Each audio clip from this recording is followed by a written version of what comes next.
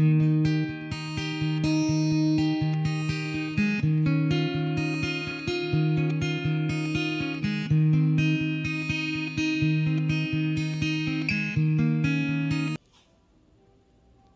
everyone! Welcome back to our family channel!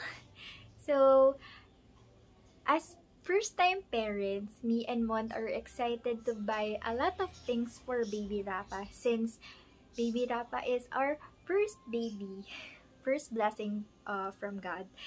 So basically, there are baby items or products that we regret or I think would be our list priority now.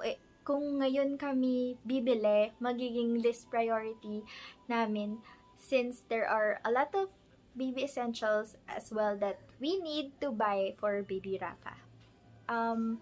So here are the list. So first on our list is this Lovey lactation massager. So I bought it for 2,000 pesos and I will share with you the Lazada link.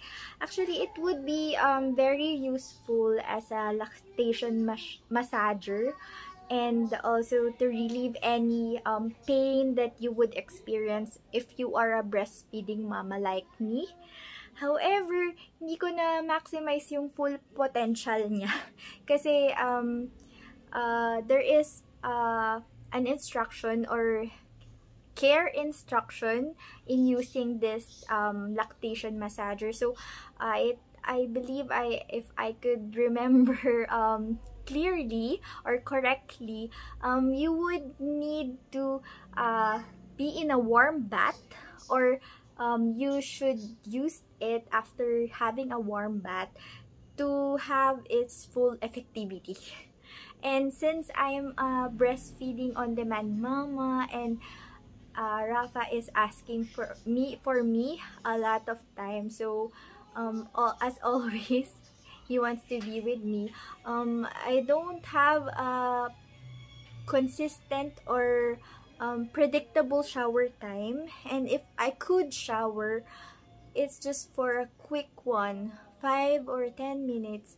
I cannot boil water because since we don't have a heater, basically I cannot boil any water and then have a warm bath and then enjoy it because after 1 or 2 minutes, or it would be a bonus if after 5 minutes Rafa is not yet asking for me.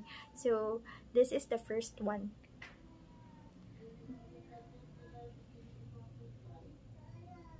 Lovey lactation massager. Next on our list is the Avent warm pads. I got it from Lazada for 1,000 pesos for this pair. So it is also a lactation product. It would help you warm your breast and help you to produce the milk, or basically it would help you in your lactation journey with your baby. Again, I did not maximize the use of this since I'm an on-the-go mama, and the time that I have used it, as I recall, is when hubby is the one preparing it for me. He's the one boiling it the water and then dipping it for 1 or 2 minutes so it would be warm, and then he's the one who will ask me to place it here on me. So but it's a good one, it's a good buy, especially if you are a breastfeeding mama. You would feel better, and since it's warm, and it comes with sleeves like this, 2 sleeves, so para hindi kayo mapasok. So basically this Avent warm pads. I will all the links for these products, if you are interested to buy, I will share in our description box below. Next from our list is this baby feeding bottle from Avent, 11 on. So we got a pair of it for 1,200 and we bought 2 sets. So a total of 2,400 damage to us. Basically, when Rafa is 2 months old, we top up or we mix feed him with formula.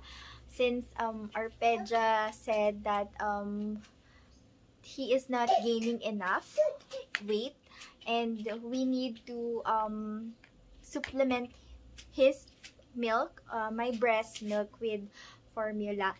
And so we have we bought feeding bottles, but then nung mga 4 or 5 months na siya, hindi niya na gustong mag-feed sa bottle kasi more on direct latching na kami.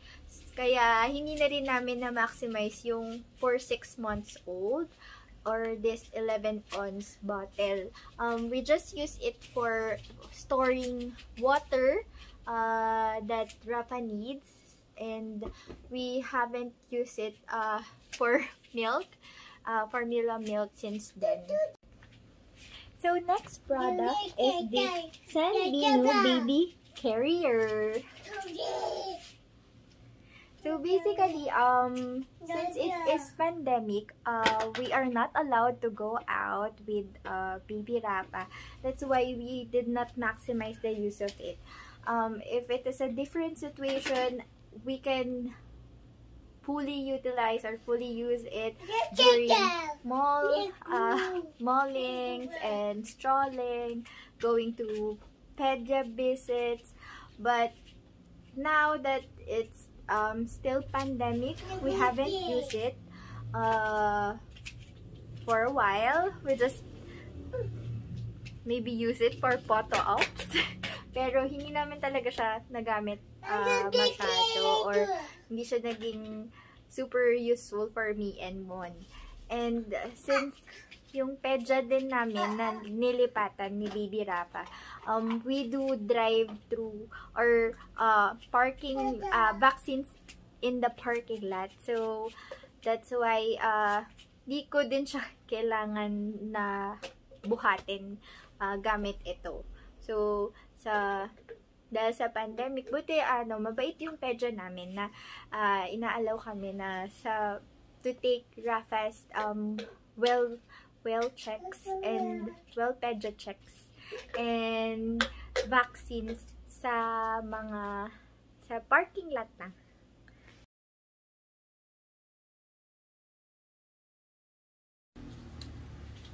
The last product that I will show you is the Fisher & Price infant to toddler rocker. So we got it for, I think, on sale for 3,000 pesos.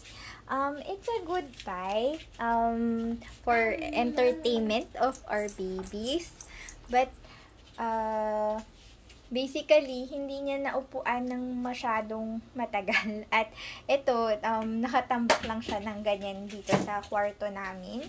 So, hindi kasi, base dun sa mga nabasa ko and thank you to Google, medyo hindi kasi advisable yung mga babies na i-allow patulugin lang nang nakaupo or sa mga rockers.